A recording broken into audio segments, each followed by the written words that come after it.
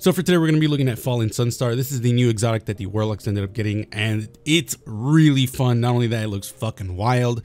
So again, if you guys haven't seen this type of format, we'll be looking at what the exotic actually does. I'll be giving you my build and whatnot, and then we'll be looking at the fashion. Very simplistic way of actually explaining it, but it's pretty much how it be. So if you guys like the video, like, comment, subscribe. It really does help the channel grow because a huge portion of people are actually not subscribed. So if you can do me a favor, sub if you like the content, if you like me, and if you don't like me, like after like a month or even after this video, then you can just unsubscribe and tell me I'm a douchebag. So yeah, pretty much that's it.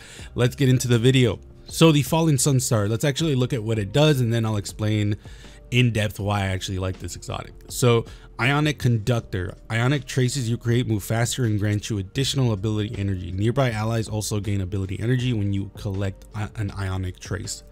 So on paper, this seems kind of boring, but man, let me tell you the amount of fun I had with this build, specifically because Ionic traces you create move faster and grant you additional ability energy. So if you guys don't know, Ionic traces already give you ability energy. This just doubles it.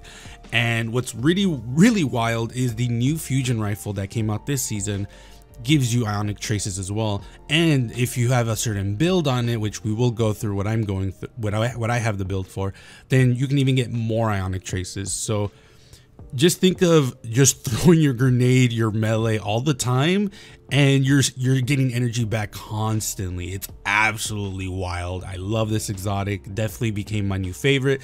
Hopefully Bungie fixes the resilience bug that Warlocks and Titans have, because it is pretty terrible. So as for the build that I currently have so far, we'll be looking at the aspects first, then the fragments, and then after we'll look at the abilities that I'm using personally. So the first one we're using is Electrostatic Mind. Defeating targets with arc abilities or defeating jolted or blinded targets creates an Ionic trace. Collecting an Ionic trace makes you amplified, which is pretty important. This is definitely going to be really useful because actually, if anything, Electrostatic Mind is the most important fragment. The other one is kind of like whatever you really feel like using, because they're not really that useful for this build. I personally have Arc Soul on because I like the Arc Soul. Cast your Rift to create an Arc Soul that fires it at targets in front of you. Allies can pass through your Rift to get an Arc Soul. Your Rift charges faster when allies are near. While amplified, your Arc Souls are supercharged and gain increased fire rate. So it is cool. Arc Soul has always been pretty cool. But the other one is Lightning Surge. While sliding, activate your charged melee ability to blink forward, calling down lightning strikes that jolt targets as you rematerialize. This one's really cool. I really like the melee, but unfortunately, like I said, both of these don't really help with the building of Ionic traces, although there could be said that the new melee definitely can, and they definitely can. It's just that the melee I already have, I like already. So I don't know, this one kind of either or. I'm still going to be using Arc Soul because I like the fact that Arc Soul's always on me and it could be shooting while I'm reloading, so I think that's more useful. But the new melee is definitely good, and I would say not to overlook it. For the fragments themselves, I have Spark of Shock. Your arc grenades jolt targets. This one is important because defeating jolted or blinded targets creates an Ionic trace. So you're definitely going to want to jolt enemies as much as you can. For the second one, we have Spark of Discharge. Arc weapon final blows have a chance to create an Ionic trace. This one's just in case I can proc it. I mean, more Ionic traces is always good. For the Spark of Resistance, we have while surrounded by combatants, you are more resistant to incoming damage. So again, hopefully Bungie fixes the resilience bug that the Warlocks and Titans have, because this is going to be really useful, because with this build you're going to be uber aggressive. You're going to be super aggressive. And for the last one, we have Sparks of Vault. Finishers make you amplified. I always want to be amplified because your movement speed and weapon handling are greatly increased. After sprinting for a short time, your movement speed is further increased.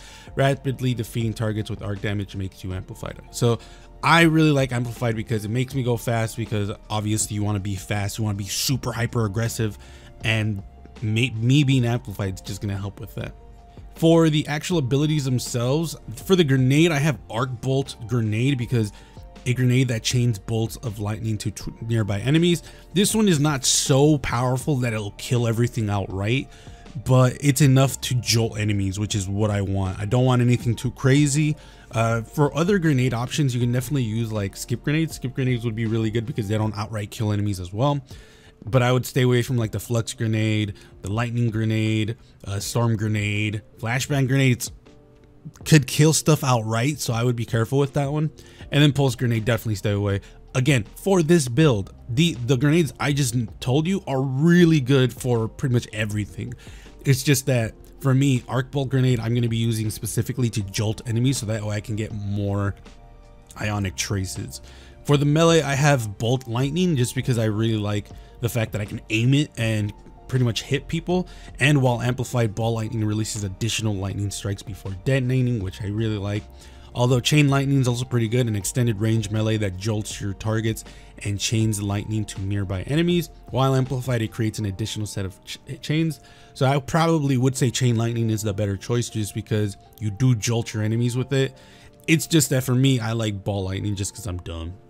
And then for the other two, it's really your choice. You can use burst glide, balance glide, or strafe glide. I use burst glide just because I want to be fast.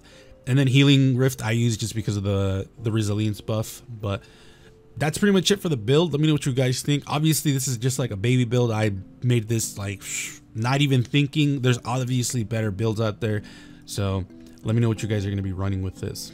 As for the fashion, because I know a lot of people are here just for the fashion itself, and I can't even blame you because this actually looks fucking wild. So Fallen Sunstar looks absolutely fucking wild. These spikes on the helmet make this look so menacing, bro.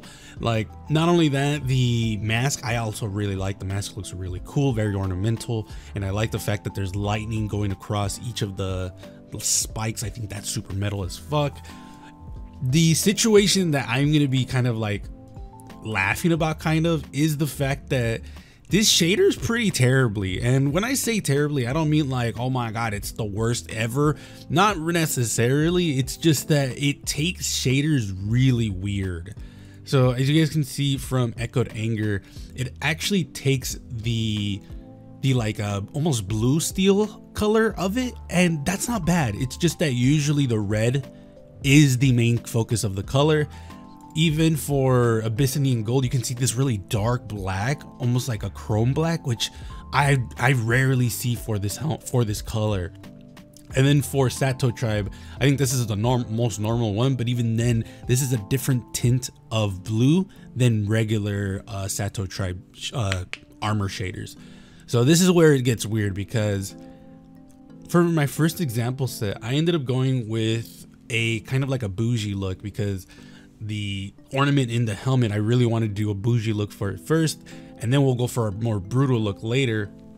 For the helmet, obviously we're using the exotic, but for the shader, we're using Golden Trace. Now, if you guys see Golden Trace right now, it has no white in it, which means this takes off colors, and I mean off colors, because I didn't even know the Golden Trace had a white in it. So be careful, because this shader will take off colors, and I'm talking like the negative off colors, like the ones you didn't even know existed, because I didn't know this existed. Even shaders that like I know the off colors of, I didn't know that. Like, for example, I think it's so as you guys can see, this is the Burgusianite off color, supposedly, because actually the off color is this right here. It's a lot more brighter, a lot more chippy.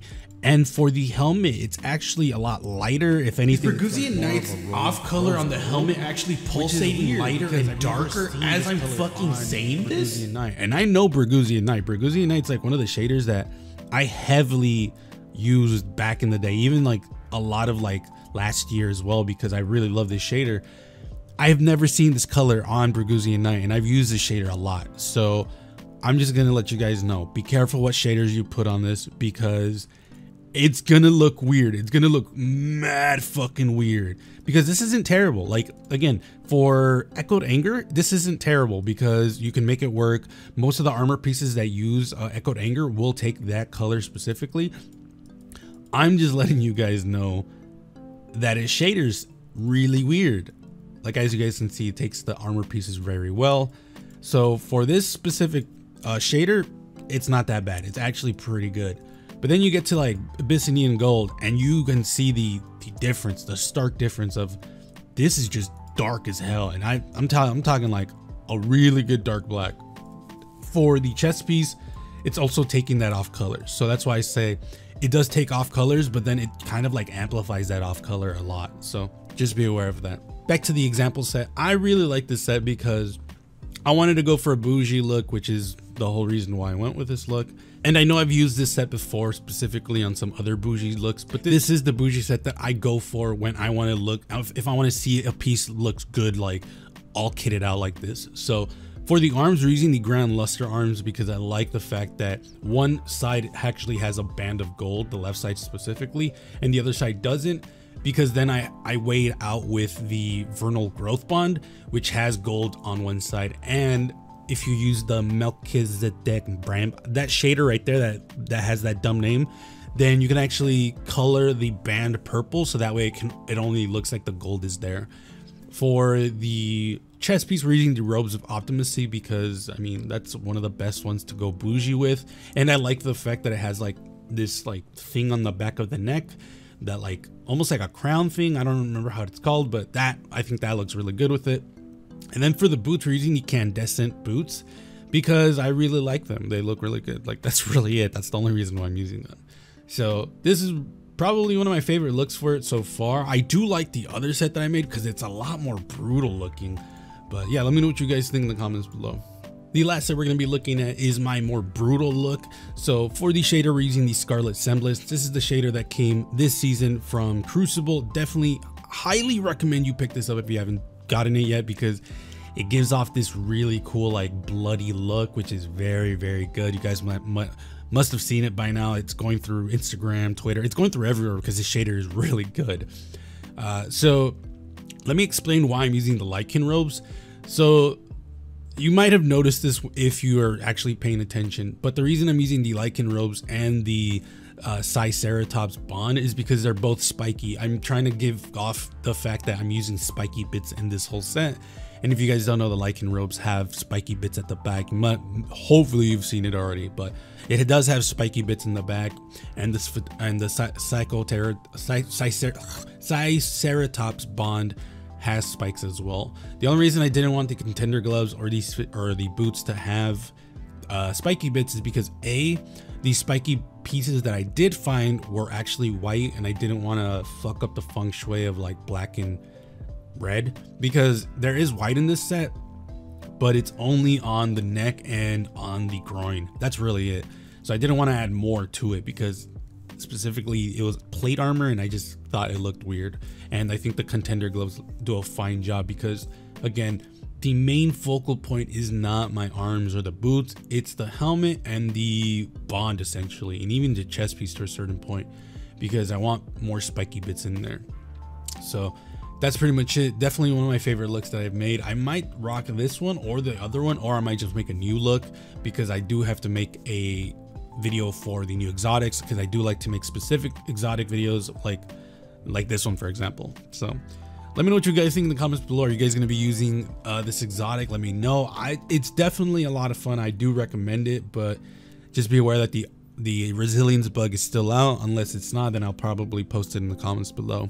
But yeah, be safe, and I'll see you guys later.